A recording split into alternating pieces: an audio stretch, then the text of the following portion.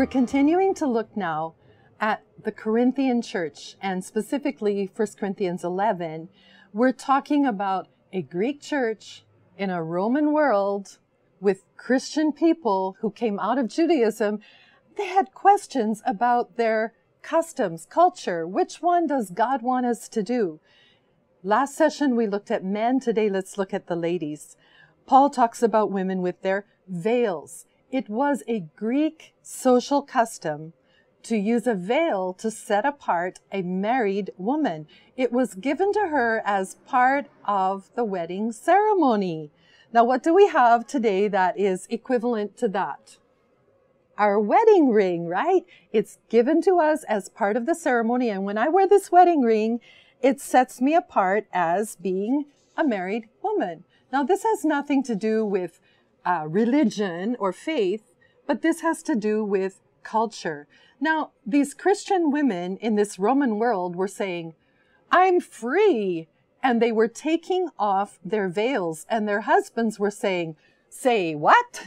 You're free? You're taking off your veil? That would be the equivalent of me.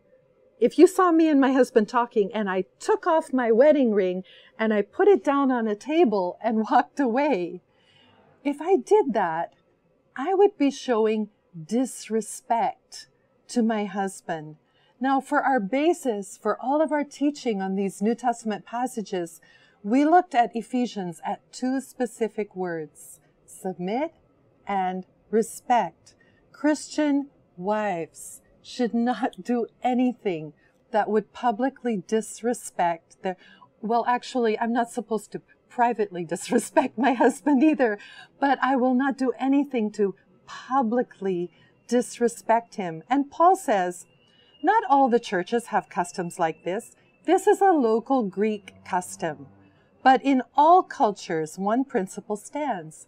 Wives, respect your husbands. So we could go into a lot more detail on this chapter, but suffice it to say, Paul is saying, men or women, don't give as much as possible. Don't give offense to people. Don't go around offending people. Love them and win them to Jesus.